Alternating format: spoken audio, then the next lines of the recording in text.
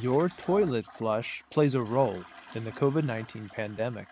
Now, a lot of attention has been given to our mouths, but there's another hole in your body that sheds virus. That's right, I'm talking about your backside. There's no mask for what comes out of here, and you might be overlooking just how important poop is to the COVID-19 pandemic. In this episode of Real Science Explained, we're talking about poop. Using science, I'll tell you the surprising way poop may be one of the ways the virus is being transmitted, and how wastewater can serve as an early warning sign to outbreaks. So here we go. Before we get started, though, be sure to check out my channel and subscribe. If you've got questions, put them in the comments. And stick around to the end. I'll show you a picture of me going down in the sewers. Like the children's book says, everyone poops.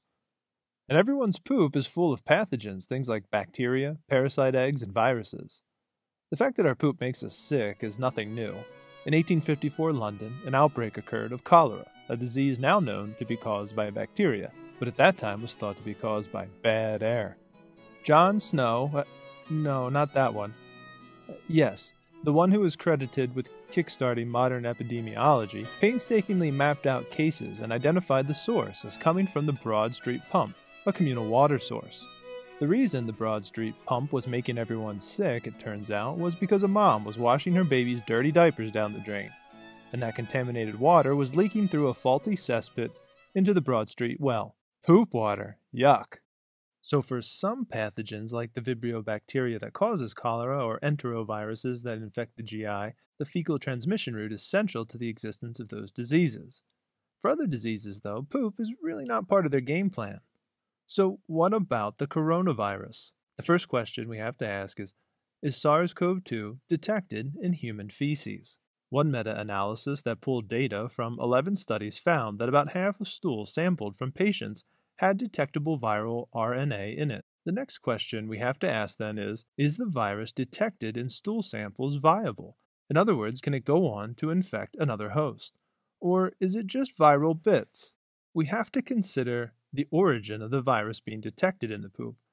In general, viruses detected in feces can derive from three possible sources: swallowing respiratory secretions from the respiratory tract, the residue of infected immune cells, or virus replication in intestinal cells. If it's the first two, then the detected virus is just fragments and not viable. It's just waste passing through the GI system. If it's the third, though, it's an enteric virus. Fecally transmitted viruses, such as enteroviruses, replicate in the GI system and then shed viable virus through the feces. So what about SARS-CoV-2? Is the virus enteric?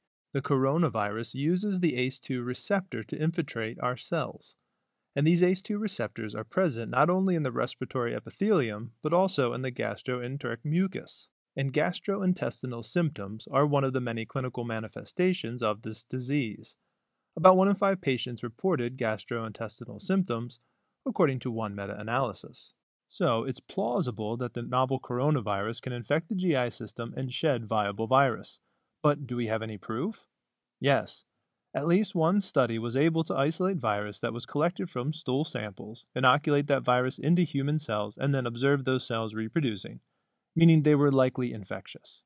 So if viable SARS-CoV-2 can be present in feces, what are possible transmission routes? Let's consider 4 possible routes for the virus to be transmitted via our poop. First, let's consider the most basic fecal-oral transmission route. In scenario number 1, after you go number 2, you don't wash your hands and then you eat something. A second possibility is the ingestion of contaminated waters.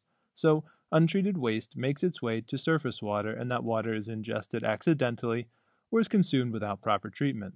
The good news is that virus RNA detected in wastewater and receiving waters has not yet been shown to be infectious. A study, such as this one in Italy, sampled raw and treated wastewater, as well as the rivers that received the wastewater. They detected the presence of SARS-CoV-2 RNA in wastewater and in the receiving rivers. However, the results suggested that pathogeneity of the virus in these wastewaters and surface waters could be null. But the risk may be greater in the least developed countries. Low-income regions often lack wastewater sanitation with partial to no sewer systems. Over 500 million people still practice open defecation, while another 3.5 billion people use unsafe sanitation. These circumstances may facilitate transmission of viral diseases via the incidental fecal-oral route. A third possibility is the fecal-oral foodborne route. Untreated irrigation water, possibly using so-called gray water, could leave viruses on food, such as lettuce. But things get really interesting when we consider the fourth possibility, fecal aerosolization. That's right, little bits of poop being turned into aerosols, then either getting inhaled or landing on a surface, resulting in fomite transfer. Before you think this is ridiculous, fecal aerosolization was key to spreading SARS in 2003. Dr. Liu, a 64-year-old doctor, checked into the 9th floor of Metropole Hotel in Hong Kong. He was feeling ill and spent the evening on the toilet. Without meeting others, it's believed his aerosolized fecal matter infected 16 other guests in the hotel, all on the 9th floor. Those guests then seeded outbreaks in 9 other countries across the world, with most of the 8,000 known cases of SARS being linked back to this event.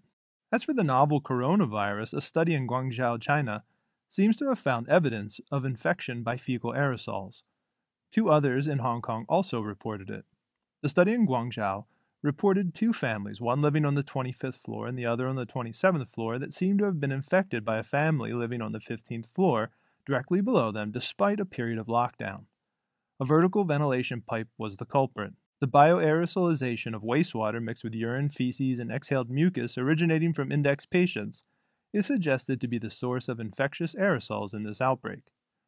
The bioaerosols were generated during toilet flushing and then spread via the drainage stacks and vents with minimum dilution. Thus, the concentration of virus in drainage pipes can remain very high even after the virus travels a long distance. These bioaerosols might be inhaled directly by a bathroom's occupant or be deposited on room surfaces, which might later be touched by occupants. The good news is that these fecal transmission modes are likely to be secondary to the primary mode of respiratory transmission. The story doesn't end there. Viral RNA in our poop is actually a good thing. Here's why. Researchers across the world are sifting through your poop and finding valuable information. Sampling wastewater gives you a real-time snapshot of the prevalence in the entire community in just one sample. An increasing trend in viral RNA is a warning sign of spreading infections. A study in Sweden could identify spikes in the wastewater's viral loads that corresponded with peaks in hospitalizations about 4 weeks later. In an even more interesting application, wastewater samples that were routinely being collected for surveillance were analyzed retroactively. When they went back and looked at these samples in Italy, they were able to show that COVID-19 was already spreading there in December 2019. The first SARS-CoV-2 positive sewage samples were collected as early as the 18th of December 2019 in Milan and Turin, 2 months before February 21st, which is when the first case was reported in Italy. Now, this story was especially interesting to me since I've done monitoring and sampling of combined stormwater and sewer pipes. So as promised, here I am installing a transducer below the street level in Thailand back in 2014. And here I am collecting some of the dirty water. So next time you flush your toilet, remember, you're not just going to the bathroom, you're helping science. Thanks for watching. Subscribe and be sure to check out some other videos here and here.